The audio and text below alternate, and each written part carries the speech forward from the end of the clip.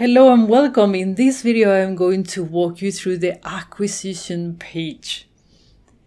This page is meant to show you where traffic comes from to your site.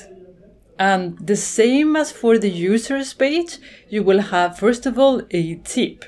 This tip will change every time you refresh your report. Then you have here a date slicer, and the date slicer, if you see that the dates are off against what you enter in your parameters, what you can do is you can actually do like that, and that will reset it, okay? Now, let's go through the visuals.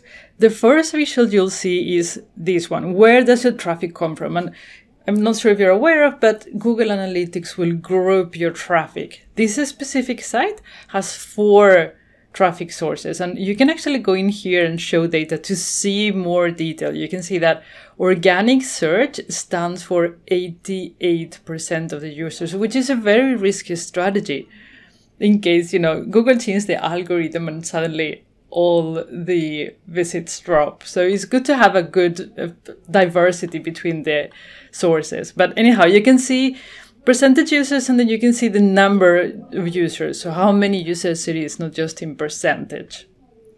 Then to the right, you can actually see the trend. So are your traffic sources increasing, decreasing, or normal? As you can see for this site, they don't change that much, they continue. So if we click, for example, here on social, you will see the trend for social over the period that you selected up here. And you can see that there is a spike in here. You can actually control click on that to see what happened on that spike. And you can see that traffic came mostly from Sweden, from the following sources, Facebook and LinkedIn. So you can just go deeper in here to try to understand what happened that made your traffic spike that way. Maybe you can reproduce it again. Who knows? So let's click again. So we reset. If we go here to this table, let's close everything. You will be able to see a little bit more detail which referrals you have on your site. The first thing you will see is here it says membership, but here it will say whatever you wrote on goal 1 when you uploaded the report. So this is your goal 1. For Google Analytics. If you don't have goals, you'll see 0 here and goal 1 instead.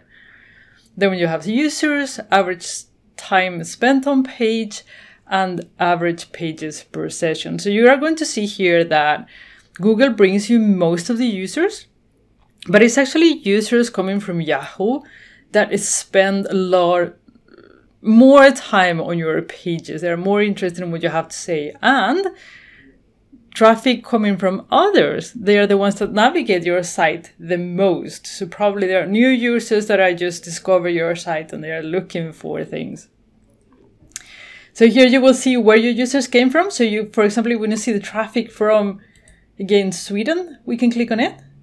You'll see here that Sweden has been selected. This map is a little bit weird, but you see that Sweden is selected. You can see which traffic I bring in, which sources are bringing you traffic, and then you can, for example, control click to organic search to see exactly from Sweden what's going on when it comes to organic search. And you can see that Google brings 430 users.